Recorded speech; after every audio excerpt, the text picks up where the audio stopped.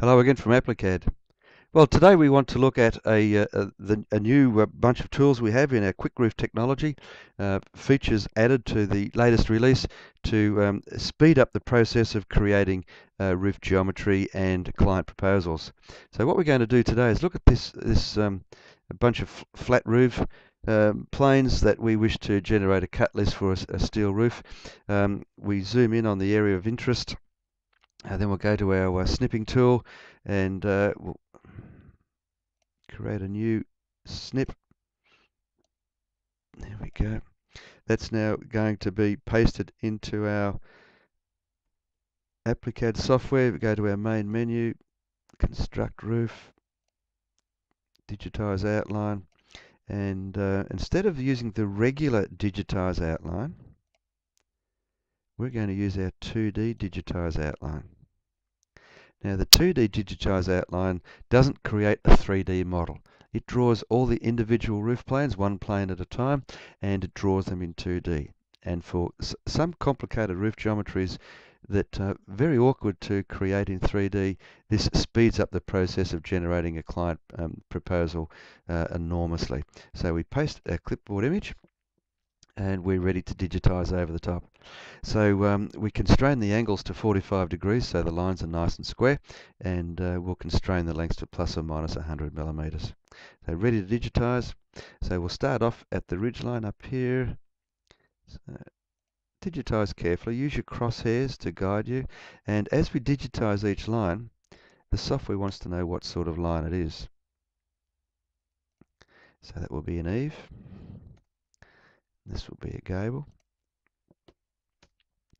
This will be essentially another eave, and this will be align your crosshairs. This will be another gable line, and snapping to that corner up there, that will be a ridge line. Now the software wants to know what the pitch is, so as I recall this was 25 degrees, and it automatically pitches it to the eave line. So now we do the next area, and that will be a gable line. That will be essentially an eave line. That will be a gable line. Align your crosshairs. And that will be an eave. And snap to that corner. That will be a gable line. And snap to that corner, and that will be another ridge line. And this is sloping at 25 degrees. So as you can see, very easy. You're not fussed about making the geometry fit. You're just copying what's underneath the on the underlay. And in this case, in fact, this eave pops in under that gable, so we better draw it that way. Now we noticed that when we looked at the architect's drawing, so that will be a apron line because it's butting up to the wall. That will also be an apron line butting up to the wall, and that will be a gable line.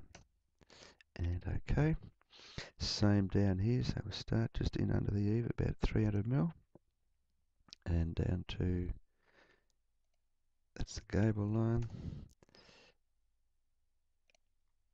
Now if you make a mistake, you can step back. If you make two mistakes, step back again. So these are the tools built in to ensure you get the best possible result. So that will be, what are we up to? No, that'll be an eave. And then we come up to here. That will be a gable line. Over here will be an apron line. And up there, that will also be an apron. It's butting up to the wall. Middle button, snap that corner. That's also an apron. And that's pitching to this line at 25 degrees. Okay, so that's that job. Now, it's almost done. The only problem is we now have to check that it's the correct scale. When we bring our clipped image in, it's at an indeterminate scale, so we have to then adjust our model to suit. So to verify that, we go to our measure length, measure the length of that, and it says that it's 13 meters. Well, that's not bad, it's pretty close, but the problem is that the length is supposed to be 10.5, so the images come in a little too big. So we select continue, get out of there, And if we go back to our main menu, construct roof, 2D, and scale model, we're able to scale independently in X, Y, and Z. And in this case, we're going to scale them more proportionately. The current dimension is 13 meters, but the actual dimension is 10.5. So we put these numbers in, we hit OK, and the entire model is rescaled to be the correct size. So now I can hide my image that I used and hit OK, and this job is ready to apply materials to. It's interesting, however, to note that it's actually dead flat. So when we dimension it, what dimensions do we get? Well, we're getting the dimensions, the overall perimeter measurements, the actual measurements on the ground, but the rake measurements, the measurement up the gable, is the dimension as if it was drawn in 3D. That's pretty cool stuff. And the advantage of that is when we start to apply materials.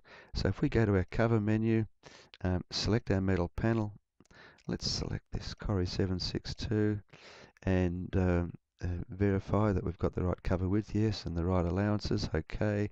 And then we go to our main menu, cutting list, and generate individual panels. That's the typical way of doing a flat skiing roof. Most other methods end up with something a bit shonky, but there we have it. So we have all the panels in place. That's good. And now we generate our cut list, and the cut list is you have the option of setting the actual length. So I'm rounding this to the nearest 10 mil, and it's giving me the panel lengths. I could also be showing actual length based on the model, or I can be using the panel identifier. But I've chosen to show the rounded panel length, rounded to the nearest 10 mil. I get a cut list based on that those panels to be applied to this roof. I've got total coil required. This is 235 meters to create this job. So I order that from the factory. I've got area of the panels versus the area of the roof and a waste factor. And that waste factor is based on a whole bunch of material being sliced off the end because it's not a multiple of our sheet width. So that's it. A very quick and easy way to create 3D geometry for those roofs that are a little bit funky, that you might have some difficulty with.